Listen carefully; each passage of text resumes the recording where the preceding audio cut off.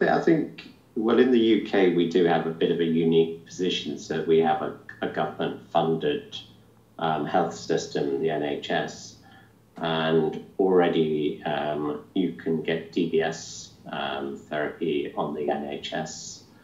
So that's widely available to patients now. And the surgical procedures are very similar to what you would be for cell transplantation.